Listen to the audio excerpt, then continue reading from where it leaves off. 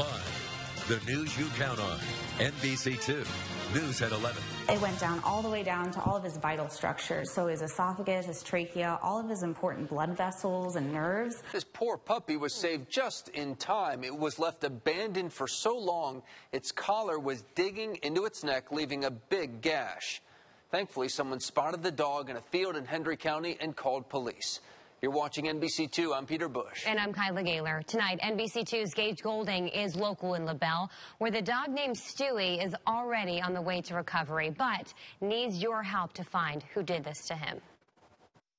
So he smiles, but he smiles so hard that he squints his eyes at the same time. He cheeses. It's a smile that's infectious, not to mention impressive for this 8-month-old puppy named Stewie. He was just abandoned in a remote area outside Clewiston, about a half-mile from the Palm Beach County line. I get out there, sure enough, dog had some significant lacerations on its bottom neck. He wasn't tied up or anything, just hanging out next to this water pump for a sugar field. This little pup pumped to finally see somebody. You could tell he was pretty excited to be rescued. After getting a good look at Stewie's neck, he knew this was serious. His skin was worn all around, but the bottom of his neck was the worst. The gash so deep, his esophagus and trachea were exposed. And it kind of shows that that collar had been in there for quite some time, just seeing how deep that went. The Colusa Humane Society took Stewie in. Here, the vets say it's clear he was neglected. The once pint-sized pup never got a bigger collar, the tiny one he wore digging into his fur, his skin growing around the collar, almost like a tree growing around a rope. Surgery was the only way to help him. Whenever you did this procedure, what did you do that you had to stitch up?